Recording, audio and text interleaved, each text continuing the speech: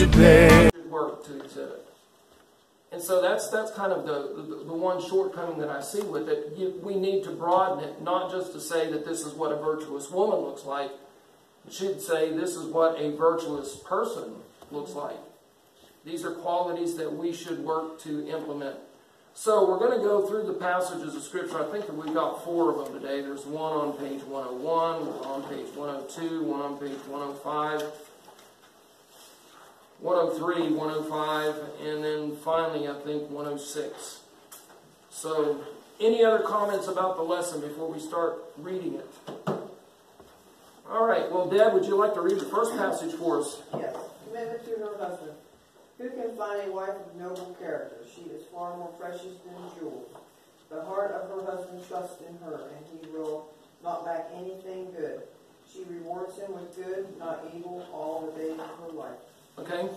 Now, as an exercise, let's just take and, I'm not trying to change the Word of God, but instead of saying who can find a wife, let's change it to say who can find a person. Yeah, these are qualities of a wife, but these are also qualities, like I said, that we as people should begin to exhibit.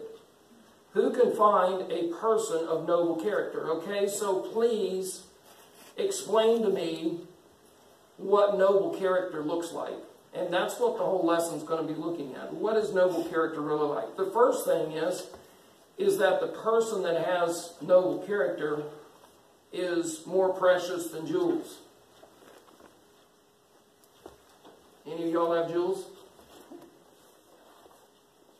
Rings, necklaces, earrings. Do you keep those things at home in your junk drawer?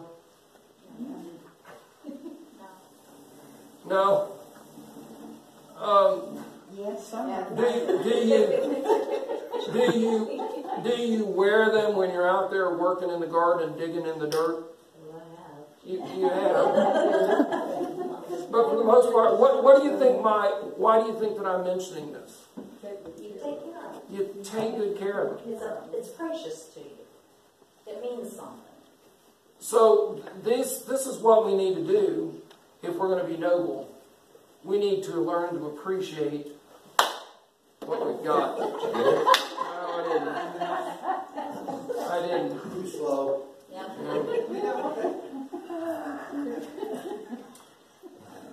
If I was a turtle, I'm just kidding. Poor turtle, he doesn't even get a break when he's not here, does he? Let me ask you a question then. Do we ever treat people disrespectfully? I have. And if we do treat people disrespectfully, how? In what ways do we treat them disrespectfully? There's many. You can do it verbally. Verbally? You can do it with your actions. Actions? Malcolm. Malcolm? So the first thing that is on this list of things that we need to do if we're going to become honorable, noble, the first thing we need to do is evaluate how much do we really appreciate those people within our lives, and are we demonstrating it by the things that we say, by the things that we do. One of the things that I know has griped women for years, and understandably so, they work hard, and I know that I may be showing my age, but many times they work very hard keeping the houses up, because I'm looking for some backing here. The guys, for the most part, aren't the best housekeepers in the world. Was that a very faint amen that I heard? For the most part, the guys are not cooking the meals. They're not doing the clothes. They're not cleaning the floors. When we first got married, he cooked all the meals. I didn't cook. When you first got married, 50 years ago. I mopped my floor at midnight last night. Oh, well, of course, you're living on your own. You're living on your own. But I'm just asking, and I'm using this about husbands toward their wives, because that's what the book is talking about. But are there those things within our lives that we do that dishonor? The wives many times have complained about feeling unappreciated. Yeah. They work hard all day long trying to get things straightened up, tidied up, whatnot. Somebody walks in the house, 5 minutes time, they can undo what it took all day to get right. What did you just do when you did that? You did not treat that person like a precious jewel. For those on the camera didn't see it, Chuck just whispered over in his wife's ear, "I'm sorry." As if, "I'm sorry" covers a multitude of sins. You know. Also, I've heard about wives that work hard, try to get a meal ready for a certain time, and then somebody doesn't show up at that time. I got a question or insight. It's not really on the subject, I don't believe. But late last night, I live in an apartment complex, and I don't know my neighbors that well. I just moved in. I've been there 2 weeks now. And I did hear some history about a girl that was staying in the apartment I was in. And she got in a fight with her boyfriend and stuff like that, and then she had a protection order against him.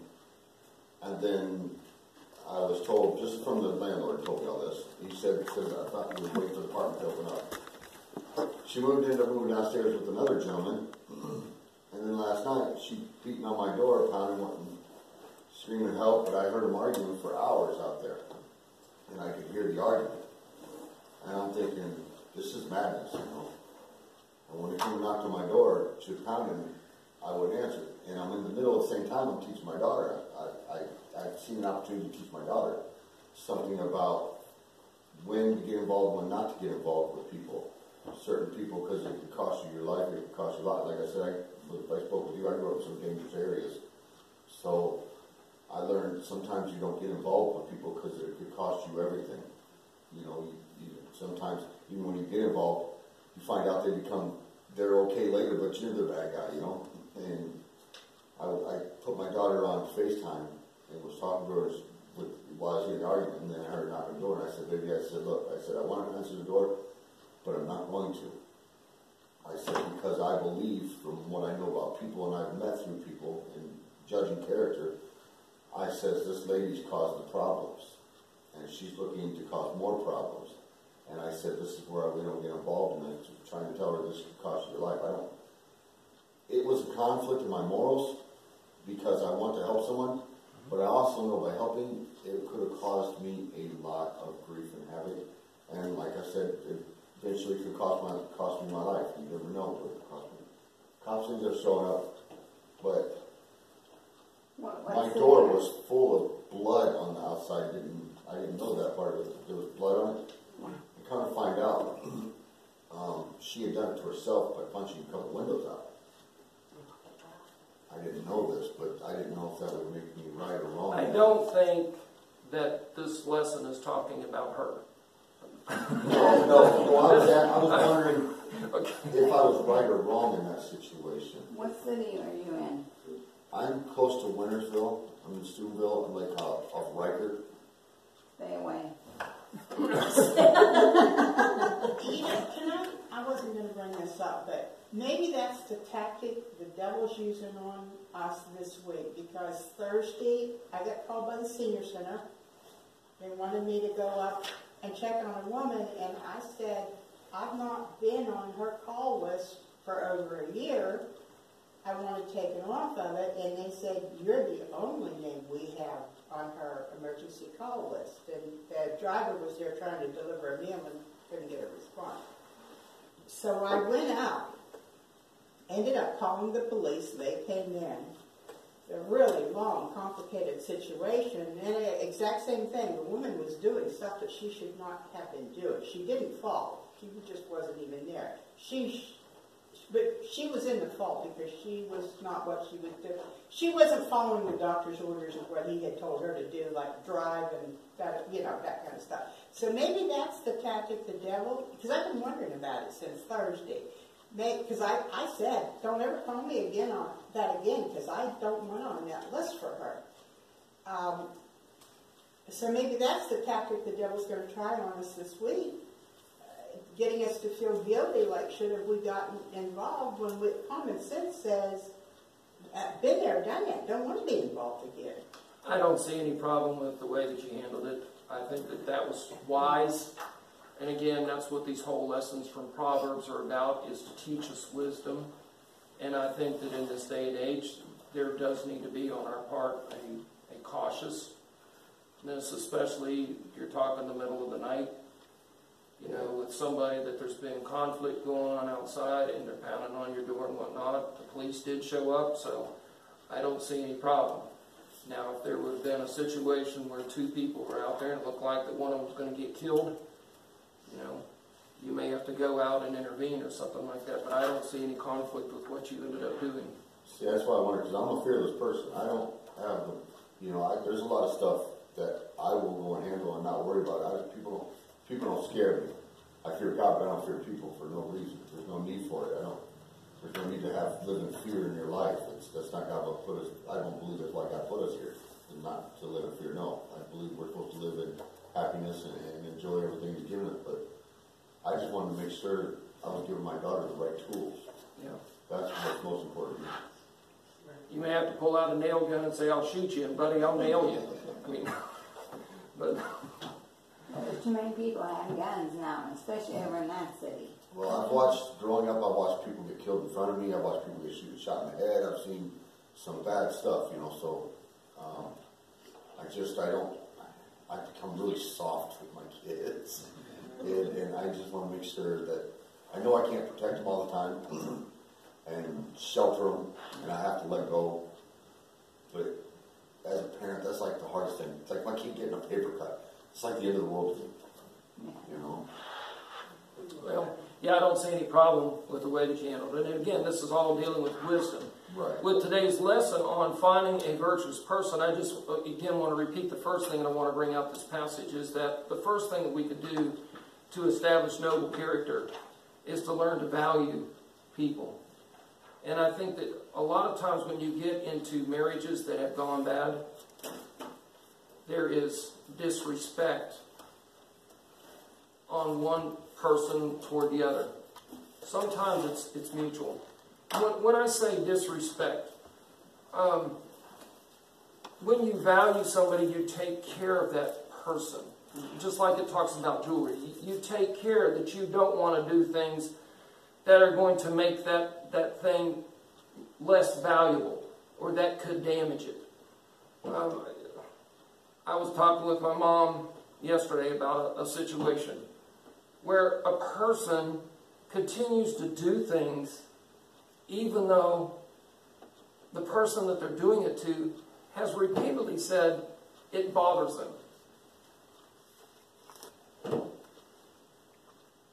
I'll just use this as an illustration. If you're married and your wife has mentioned to you before about don't throw your clothes on the floor, carry them in and you continue to do it, you're doing the things that are showing that you don't value your wife. Because if you did, let me use this as an illustration. If the President of the United States told you don't do it, well, the President told me to do it. I'm not going to do it. I have respect for the President, but I don't have respect for my wife. You see what I'm saying? This thing of treating people like they're not valued goes to whether or not you're really trying to do the things that honor that person.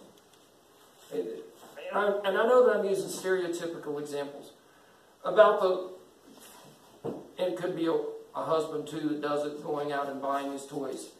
But if you go out there and you spend the family's finances without really checking with the other person, and then you throw the finances of the family into a bad situation, you've just disrespected the other person because you said, basically, I'm going to do what I want. I don't care what you want. And so I just want to say, to find a person of noble character, the noble character, first of all, recognizes that relationships, people, are valuable. And you try to do the things that treat that person as valuable. And the more valuable that something is, the more respect you treat it with. I showed you the video, or I told you about the video before. This was a movie video series that came out back in the 1980s, Hidden Keys to Loving Relationships. It was done by Dr. Gary Smalling. And he ended up having some high-profile people that watched the video series and benefited from it. John Tesh and Connie Selica. Some of y'all remember their names from back in the 80s, 90s. Also Frank and Kathy Lee Gifford. They ended up watching them. One of the videos, because I watched the entire set, one of the videos, he takes an old violin that he picks up, and the bridge, I guess it's the bridge, of the violin is pulled loose from the main part, and it's just dangling by its strings. And he just kind of picks it up casually, nonchalantly, and nobody really pays much attention to it. And then he says, you know, it really doesn't look like much because the thing's kind of weathered, it's lost a lot of its finish. And then he says, when I look inside of it, it's got a name. What do you think the name inside of it was? Stradivarius. And as soon as he reads the name, you hear within this group of people, I don't know, there's probably 50, 60 people sitting in a classroom type setting in church, you hear an audible gasp. All of a sudden, this thing that people thought was a piece of junk that he picked up at an auction somewhere, when they hear the word Stradivarius, and for those of you who don't know, those things are worth millions of dollars. All of a sudden, man, oh man. And so he says, I'm going to casually let you look at it. And you should have seen the way that people kind of treated that. You talk about handling something with kid gloves. And so this is what the writer is saying, that if you want to develop noble character, first of all, work on treating people like precious jewels. You know, if you're married, note the things that your spouse really appreciates. And do those things. But also note the things that your spouse doesn't like and make sure you stay away from those things. You are trying to encourage a stronger relationship. You're not trying to weaken the relationship. A second thing I want you to look at, verse 11. If you're going to find somebody of noble character, you need to be completely trustworthy. The heart of her husband trusts in her. You know why I feel like that most marriages go bad? People say, well, it's because they stopped loving each other. Nobody invests. Nobody invests? Yeah, and I guess you could go down that road. But what was that? They break their trust. How do you break trust? It isn't just by cheating on somebody. What's that? Not being understanding. Not being understanding. I mean, when you talk with somebody, you want to know that they're with you, that they're understanding, that they care about you. And so you've got to work at building trust. How long does it take to undermine trust? Not very long. Just one little thing. I'll use as an illustration. Some of y'all have been around dogs. You ever seen a friendly, happy dog? That dog just comes out there and wants to jump over you, wagging his tail, licking you and everything else. If he nips you one time, does your attitude toward the dog change? Yeah. What happened? The trust got broken. And that's one of the things, again, with valuing a person in a relationship. All that it takes, it could be an unkind word. It could be saying something behind their back. It could be turning a deaf ear to them when they really needed you to listen. You've got to work on building trust to be the sort of person that the person will gladly open up to you. Everybody is looking in life for somebody that they can connect with. You know, the one thing, I shouldn't say the one thing, but this is one of the big things that makes the Lord so precious to all of us, is that we found as we go through life, we can trust Him. He always understands. He's always willing to forgive. He's always willing to listen. He's always trying to encourage us. He's always trying to build us up. And so this is what we're trying to do, is to build this level of trust within our relationships with people. You know, you and I need to be straight up and forthcoming with folks. If your spouse ever finds out, there's been stuff going on, all of a sudden the mistrust rises. And as soon as the mistrust rises, you lose that noble character. All right? If you trust in the person, you're trying to do things that are good for them. I know that those that Clyde and Janet have been married 50 years, Chuck and Miss Bessie was going to be 46? 48. Y'all are in the lower 48. You still have Hawaii and Alaska to go, right? But your spouse is somebody that you know really does care about you. How do you know that the person cares about you? Because they're trying to do good things for you. And as we go through this lesson further and further, you're going to find a list of some of the things. And we may want to supplement it with some of the things from our own experiences that really mean a lot to the person. This woman of noble character, she's always trying to do good. That's verse 12. She rewards him with good, not evil. I am not going to try to get back at this person. You know, if we go over to 1 Corinthians chapter 13, it's the great love chapter. What is one of the things that stands out to you from that? Love is patient. Love is kind. What's that? Gentle. Gentle. Here's one part that sticks out. Keeps no record of wrongs. Patient. Keep no record. Well, you and I should never do wrong to a person that we really care about. So that'd be unconditional, basically. We're trying to do good. And even the Apostle Paul, I think it's over in, I can't remember if it's in Romans like chapter 15 or 16, or over 1 Thessalonians chapter 5, where he talks about, don't ever repay somebody evil for evil, but instead overcome evil with good.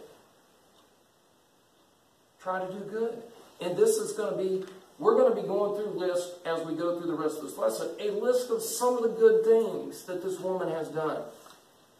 Our lives need to be built upon good things. We have spent time in the first part of our study of Proverbs talking about, don't be like those that sit around and plot evil all the time. Don't go down that road. If you're going to spend your time, figure out things that you can do that's going to be good for each other. I know that one of the things that stands out in my mind with Clyde and Janet is that they're all the time planning the family get-togethers to do something special for somebody. Whether it's a birthday. I know that they said that they weren't going to be here this evening because of graduation. They're going to go celebrate Amanda and Vince's graduation, since, you know, the schools around here didn't do that. But you're trying to do something that's going to make that person feel good. I know that Miss Bessie would try to make sure when Chuck got off of work that there was something to eat. Something that he liked. I like everything. You like everything? He even likes liver and onions. So that pretty much... Nothing wrong with that. But you're trying to do good things. So let's take a look at some of the good things that this lady did. We're going to go over to page 103 to the next passage of Scripture. Who would like to read that? Becky, would you like to read that one out loud, please? Sure. Okay. She selects wool and flax and works with willing hands. She is like the merchant ships bringing her food from far away. She rises while it is still night and provides food for her household and portions for her female servants. She evaluates a field and buys it. She plants a vineyard with her earnings. Okay. Some woman. Some woman. She's some woman. That is some woman. All right, here's what I'm going to say as we go through the rest of this lesson.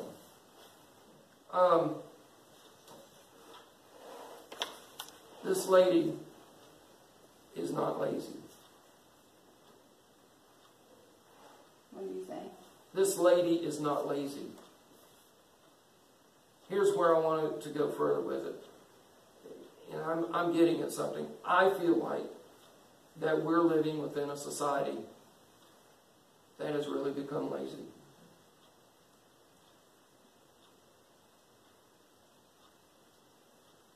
What are some of the things that people do with laziness in their lazy time? Well, they watch TV, they play games, sit on their phones. There is if you want to develop noble character, and I'm going to make this point before we go any further with the lesson. You won't become a person of noble character by being idle.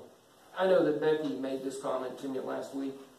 She said that years ago she got rid of the television in her house. How many years ago? Oh, probably 20, maybe more, I don't even remember. I've had them given to me, I don't want it. Pass them on to somebody else. Why? Why? Because it's a waste of time. Don't tell the advertisers that. You know, the only good commercial, of course, I have, internet and I have laptops and tablets and all kinds of stuff. The only good commercials I ever see anymore are the ones advertising the flea collars. There's a really cute one with dogs out on a campfire talking about their flea collars. It's the only commercial that's any good. Hi, Tony Sue. Good to see you. You're welcome to come in and join us. Yeah, and I'm just saying with regard to it, please, as we go through the rest of this lesson, notice that this lady does not put a high value on her being entertained. I'm going to use a word that oftentimes I would use along with entertainment. Amusement. We have amusement parks, but they're places that people go for family entertainment. Isn't personal happiness the key to projecting happiness too? It is. It is. We do want to be happy, but I'm just saying that if you're going to work on building noble character, I feel like, and I know that I'm biased at this point, I feel like that we're living in a society that is as lazy as it's ever been. And I know that people spend an inordinate amount of time watching television, on computers, playing with smartphones. And I'm just going to say, of course, they didn't have those things back at the time that this was written. But this woman, she's a superhuman woman. I mean, when it talks about she goes and selects wool and flax, the teacher's book, do y'all know much about flax? I don't even know what it is. Well, it's a plant. Here's what it says. Fibers from the flax stem were used to make linen. Stalks of flax were pulled and laid out to dry. The seeds were removed, and then the stalks were soaked in water for 3 to 4 weeks. You soak the stalks in water for 3 to 4, not hours, not days, 3 to 4 weeks to loosen the fibers.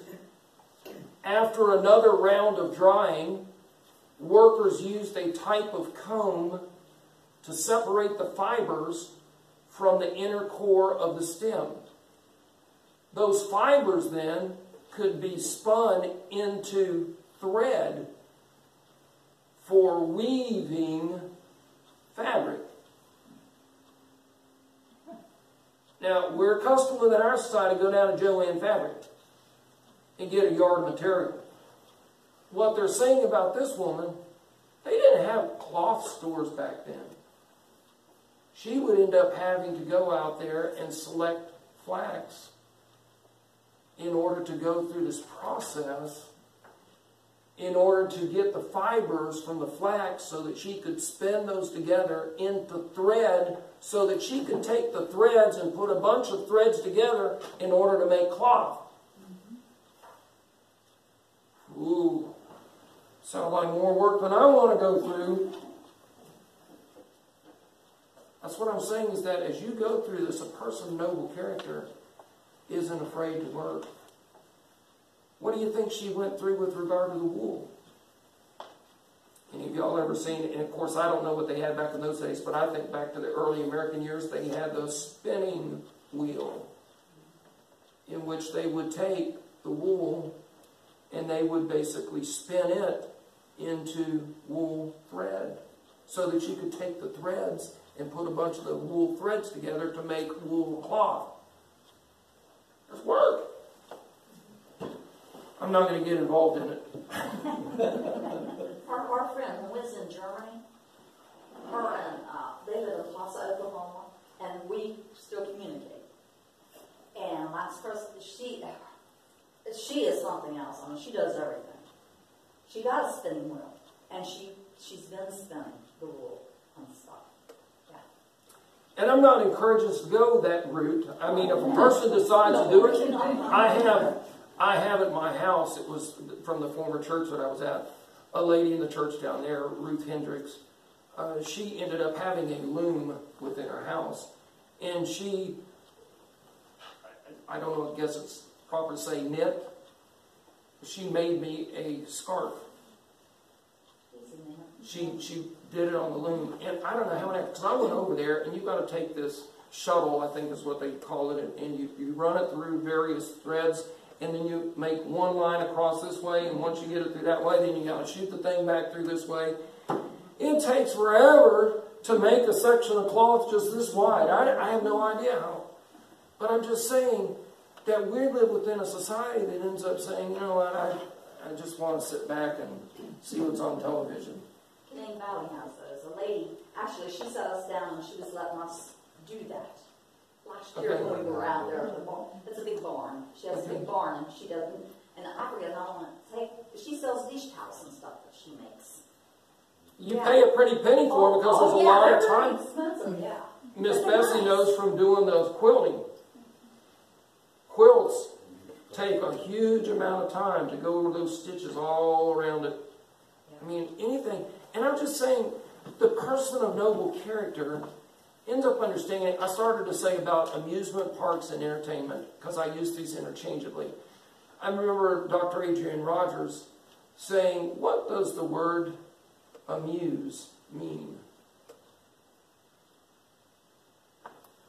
It's a compound word of a prefix, a. The a means not. Muse means to think. Amuse means to not think. When you go to an amusement park, it's so that you won't think. It's just about having fun.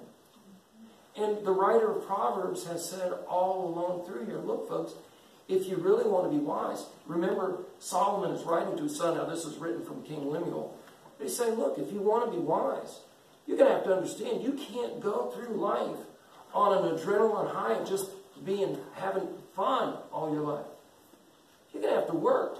There is a great deal of satisfaction that comes through accomplishment. A big satisfaction. That you can't get from being amused. Amusement is a dime a dozen.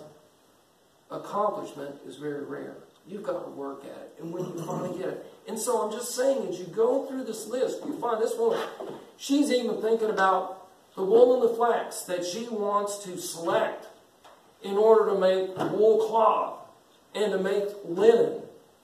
And she works with willing hands. It doesn't mean that she gets up every morning and says, why in the world do I have to go through this? I hate this. Look at what it's doing to my hands. You know, she works with, she understands if I want something in life, it ain't going to be given to me. I got to work at it. It says she is like the merchant ships bringing her food from far away. And far away doesn't mean going down to the freezer in the basement. It means that she goes to the store. And of course, back in those days, they didn't have a store that sold everything. you would go, and this is the way it is in a lot of third world countries, most every one of them. You go from one little market to another little market to another little market, and you've got to gather up all the things that you need in order to take it home and prepare a meal. I'm just telling you, as you go through this woman works.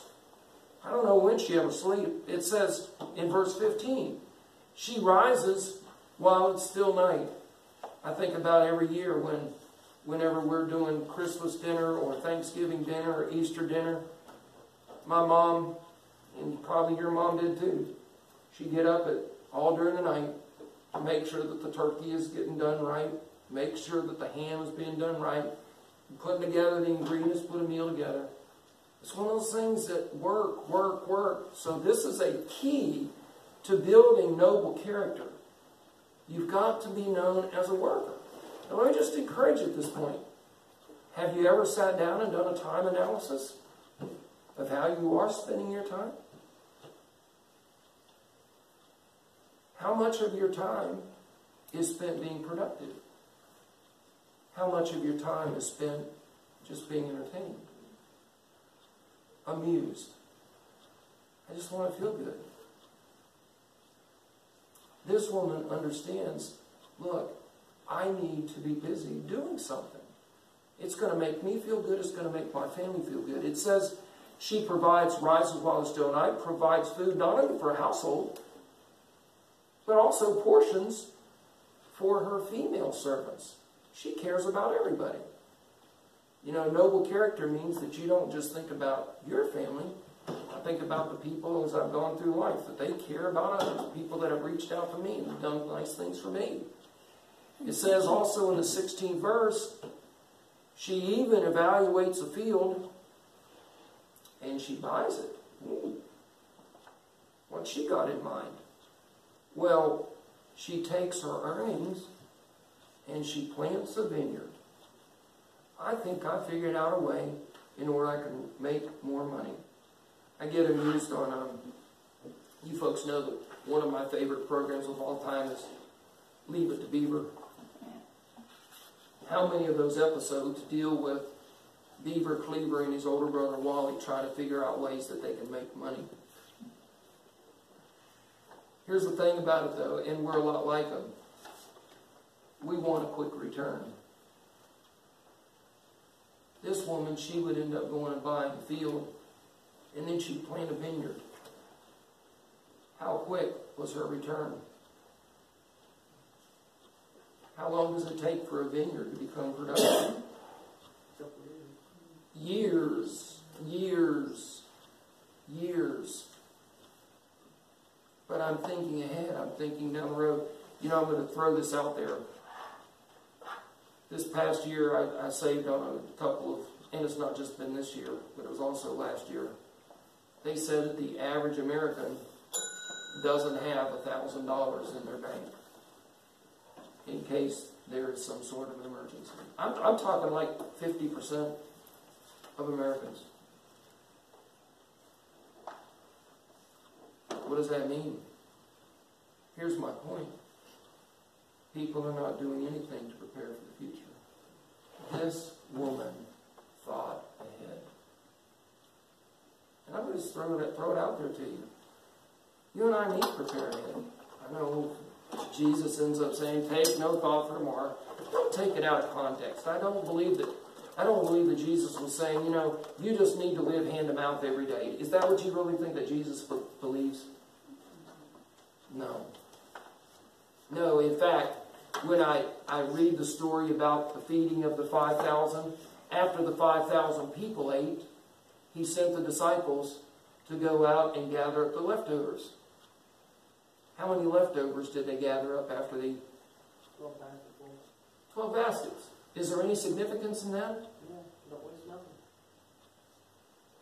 Take it one step further, please. You may say, I don't know one step. How many apostles were there? 12.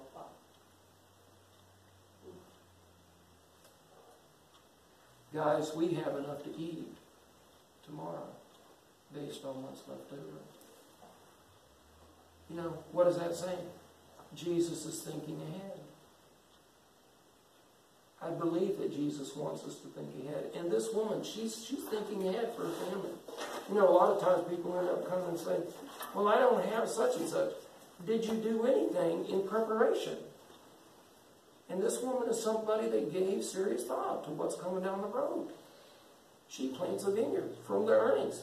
I can take what I have, I can use it, turn some money. I'm not going to get it back tomorrow. I may not get it back next year. I may not get it back the next year or the next year. But I'm going to plant this vineyard, and down the road, I'm going to reap the benefit. Is it going to mean that I'm going to have to keep up with this vineyard the whole time? Yeah, it is. But it will pay off in time. You see, my point is that we tend to be very short-sighted. And a person of noble character looks ahead. And they plan ahead. They don't wait until the crisis comes upon them and say, oh, now I'm in need. No, you try to plan ahead. I know that our time is growing short. Look on page 105. Who'd like to read that one? Anybody want to volunteer to read that one? Passage of Scripture. Betty, would you like to? Thank you. Is assuring her reputation. Yes, ma'am. Her husband is known at the city gates, where he sits among the elders of the land. He makes and sells linen garments. She delivers belts to the merchant. Strength and honor are her clothing, and she can laugh at the time to come. Her mouth speaks wisdom, and loving instruction is on her tongue. She watches over the activities of her household and is never idle. She loves watching TV. And let me say, you and I do benefit from recreation. You know, all work and no play. Thanks, Jack or John, and dog boy. Yes, Mary. Does she have time to get tired and take a nap? It's not high on her list of priorities. She is trying to be noble. What does it mean to be noble? It means that you and I don't want to be like everybody else. And I used this illustration here sometime back in our sonship class. Nobility, I think, refers to, in the days of the medieval knights and whatnot, royalty. It means that you just didn't want to be like, not to be politically incorrect, but you didn't want to be a commoner. You wanted to do something to elevate yourself, to make sure that you just weren't like everybody else. You can be like everybody else just by doing what everybody else does. She wasn't doing it just to be different. She was doing it because she understood it would be of help to her, her husband, her family, and those around her. And so what did she gets a reputation. Her husband is known at the gates where he sits among the elders. There's respect there. She takes and she makes and sells linen garments. It said in the teacher's book that was probably like undergarments. You remember that when Jesus was crucified on the cross, they did not want to cut up the undergarment that he had because it was woven in one piece from top to bottom. They said, oh, that thing's valuable. We don't want to tear that thing up. So they basically cast lots for it to see who could end up getting. Those were prized things. And this woman, she's apparently taken linen, she's taken wool, whatever, and she's made garments. The belts, you know, they were probably ornamental type belts. And it says, strength and honor are her clothing. Clothing is what people see when they look at us. And when people looked at this woman, they saw somebody that, as it talks about in the 27th verse, they didn't see somebody who was idle, that just kind of sat around all day.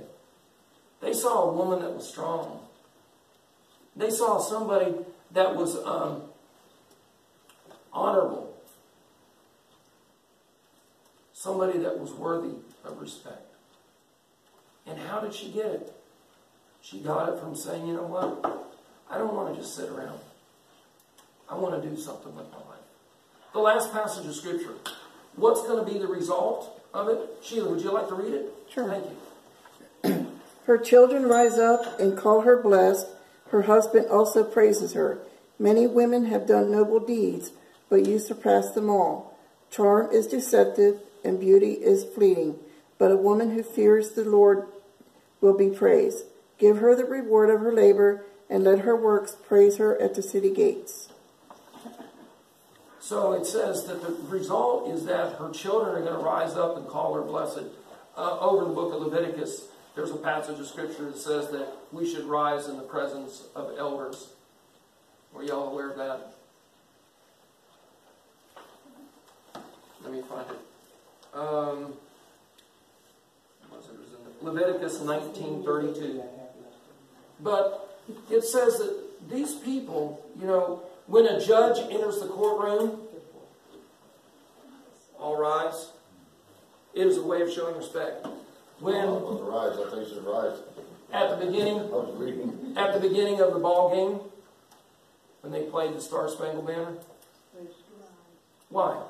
Out of respect. Bessie's brother-in-law passed away in Georgia a few years ago. He was a military person. The grave was over 2 hours away by car. And every time we would drive, we had a big long caravan.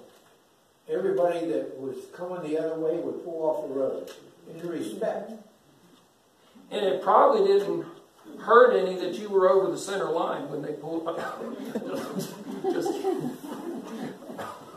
But I seen it here, but not like it was that day. I was really impressed last week because I went down to Parkersburg for my buddy's wife's funeral. All the way, and there was a procession of probably 40 cars, but we went through Belpre and Parkersburg. People kept pulling over out of respect. But again, it's a way of honoring. And it says this is what's going to happen when you work to become this sort of person. You know, you may be sitting here and saying, I don't want to work. Let me tell you something. I don't know that anybody necessarily really wants to work because it's so fun. I know that Eric over here doing the roofing stuff. There's a lot of jobs out there that a person could choose to do with their career. I don't think that roofing would be very high on mine. I used to be an engineer. Engineer. Electronics engineer, and I'm more passionate about this than... I'm just saying with all these roofs, climbing up on there and having your ankles twisted all the time and carrying that stuff and baking under the hot sun. But at the same time, I just want to say to you, this is the way that you build noble character, is a willingness to work. And it says that you're going to be praised for it. The most important thing is not, as it says in verse 30, most important thing isn't being a charming person. Oh, isn't that person just charming? The way that they can just talk. Talk is cheap. Right? It's not about looking pretty. You can look pretty. What really helps to make a person great is a person that fears the Lord. You see, we do what we do is because we feel like it's what God wants us to do. Do you really think, and I'm going to close by saying this, do you really think that when you get to heaven, you know, I say you, I'm not saying it about any of you, but I'm using that as an illustration, the person that just wants to sit around and be entertained all day. You think that that's the way God wants you to stand before His throne and say, and what did you do with your life? Oh, Lord, I had a great time. I sat there on my television and I just watched television all day long. It was wonderful. I didn't do anything. What do you think God's going to say?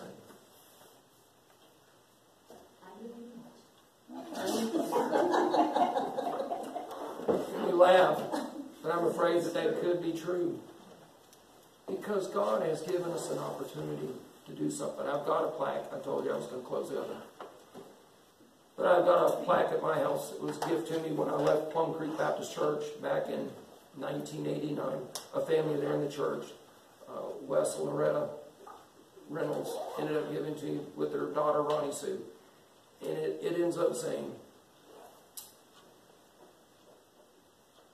what you are is God's gift to you. What you become is your gift to God.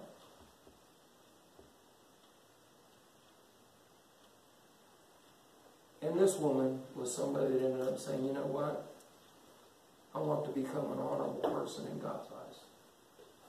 And I pray that we will take that to heart, that we'll live every day realizing that God has put us here in order that we might honor Him. Let's have a closing prayer. Father, we thank you for reminding us today of what noble character is all about. We pray, Father, that you might help us to work on being noble. We don't want to become uppity. We don't want to become snobbish when I talk about nobility. But Father, so many times it's easy to just do what comes easiest. It may become easy just to end up sitting around or taking it easy or not cherishing people around us. But pray, Father, that you might use the lesson to inspire us to work on becoming noble, people that are honorable, people that are a real credit to you. And pray, Father, that people might come to know you because of the way that we live. We thank you for the lesson and pray that you'll use it within our lives, that we might ultimately become like your Son, Jesus Christ, who is the most noble, honorable person that's ever lived. Use us, Father, for his glory. Bless now the service to follow. Teach us. In Jesus' name we pray. Amen.